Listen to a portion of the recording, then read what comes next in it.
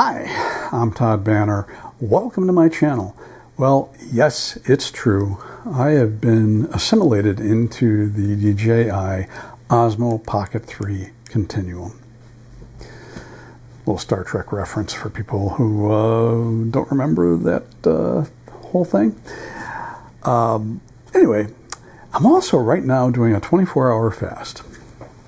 It's going to be able to eat in about 3 hours. So if I pass out, you know why. Anyway, if you've been watching my videos for the past month or two, you may have noticed sharp-eyed people may have figured out that I was using the Osmo Pocket 3.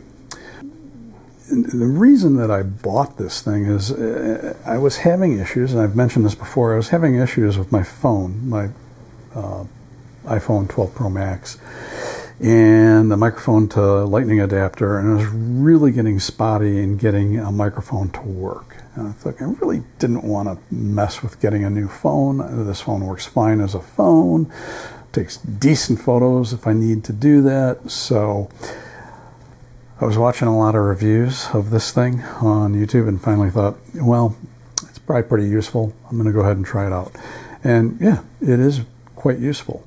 And I bought the Creator Combo Kit. So that comes with the Osmo Pocket 3 in this little protective case that you can put it into. It actually comes with this carrying case. I think somebody on YouTube said that they had trouble fitting this in with all the other things and getting it to close. I've been able to get it to close, although not zip completely closed, but closed enough. Also comes with a little remote microphone that you can clip on.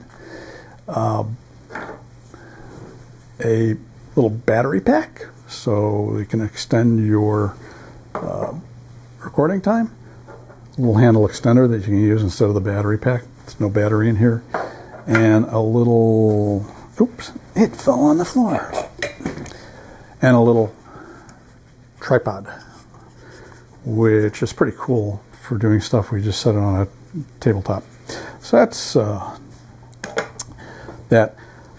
In addition, it comes with a little wide-angle adapter lens. So it's got a 20mm field of view, and then you can put filters on the front or this wide-angle adapter, and it's magnetic, so those work pretty well. So with the wide-angle adapter, it gives you about 15mm angle of view, and there's a spot here for a black mist filter, which doesn't come with the kit, but I bought one. I bought a K&F Concept. I haven't had a chance to use that yet. K&F Concept seems to make pretty good filters at really decent prices. So, in addition, I bought a couple of other filters, and I bought this little Ultimax. It's actually an SD card wallet. I don't know, I think it might have been 10 bucks. And so it's got a spot for 3 SD cards. And it turns out it works really well for these little filters. Although what I did was, I also used the little plastic case that has some old SD cards I don't use anymore. So I used the little plastic case to put the filters in. So I bought a circular polarizer. And I also bought an ND32 variable ND filter, also K&F Concept.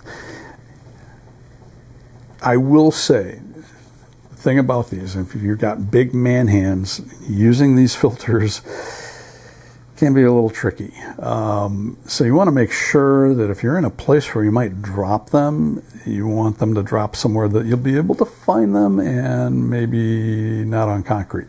So, and good luck in the wintertime if you're going to try doing it with the gloves. Ain't going to happen. So you can go crazy on filters. You can see reviews of these entire filter kits. I would probably just buy a few. And then as you go along, see if you need more. But these things are fiddly, and you know, you may not want to even mess with filters at all. It depends on, you know, what you want to do with this. So the only other filter that I think I would consider is a stronger ND filter than this one. But I haven't run into a case where I think I really need that. You can find tons of videos about this device on YouTube. Lots of reviews, so this is not really a review. There's a learning curve, so there's a lot of settings in this thing. It took me a while to figure out how to slow down the pan speed with the little joystick, because the default setting was like way too fast. And so what I was doing is I was trying to pan by hand, and I'm not always that smooth. So you can go into the settings, you can turn the pan speed down, and I found the lowest setting is good for pans. Other thing is, and you'll see this mentioned on other videos, is setting the exposure compensation to minus 1/3. Yeah, it looks a little overexposed if you don't do that. So also, you have the standard color profile available, and then you also have D-Log. For YouTube videos, I've just been shooting with the standard color profile. It looks fine. I suppose if I was going to do a film or something, I'd want to be able to color grade, and so the D-Log's available. But my attitude about YouTube videos is, why make it any more complex than it needs to be? So there's that. So I'm going to leave you with a little video I did actually fairly early on. So this has been sitting here on my computer for at least a month, maybe a little bit more. It was a really raw day about a month ago. It was cloudy, windy, but Oak Park, my former town, has a conservatory, and for a little conservatory, it's really pretty cool. So I went in and did a video of the conservatory, and also took stills with the Lumix G95 and the 12-60. That's it. Didn't use any other lens.